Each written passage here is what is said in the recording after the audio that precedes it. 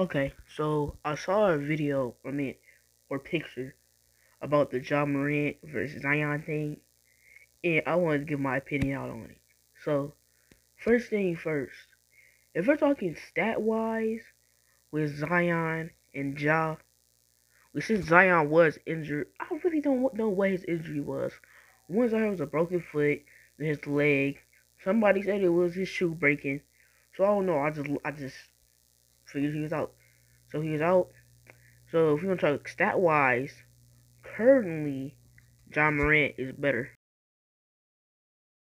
But as you can see, okay, stat wise and things like that, John Morant beats him. Now I never really saw Zion in a big like playoff or championship thing run. But you know in round two, when the Memphis Grizzlies were playing against the Warriors, you saw where like Ja can like, how do I phrase this? Ja can like kind of put the team on his back, even though they did win. What I think it was a second game without Ja, and they blew him out. But I think probably currently I have to go with Ja. And the people who say like, oh, well, I have to go Zion, they don't really give out a good opinion. Cause Zion, he's too injury prone. Like he only played like a few games his rookie year. I don't know who got rookie of the year that year, but he only played a few games his rookie year. He's always out on injuries. But if he can fix his injury habits, it's all right.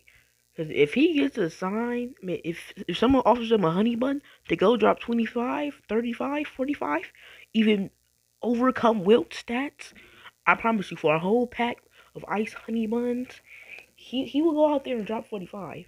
But yeah.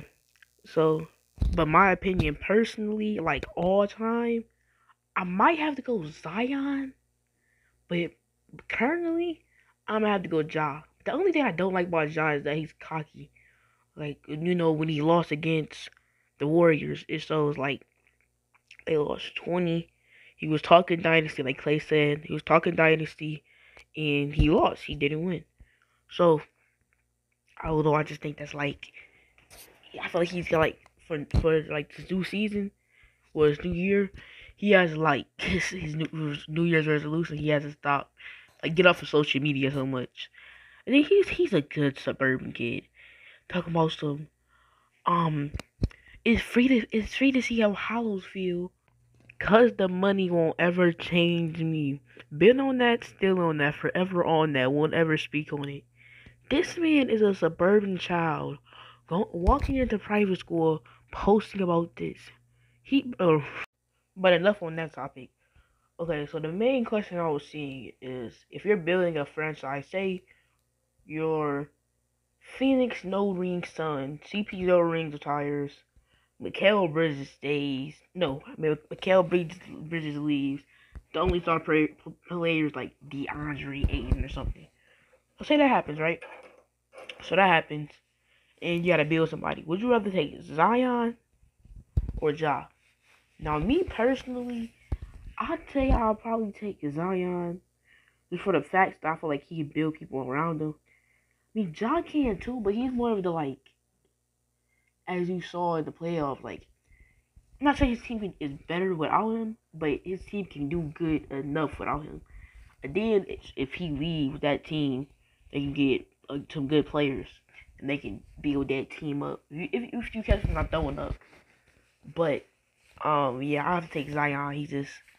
I feel like he's a better option. Then, but if you choose Ja, that's not a bad pick either. Cause I think they're like the third in the division. I think they're like the third in the division. But yeah, me personally. Oh yeah, this video is all jokes. Gotta get that out the way. This video is all jokes. But me personally, I'd rather have probably Zion.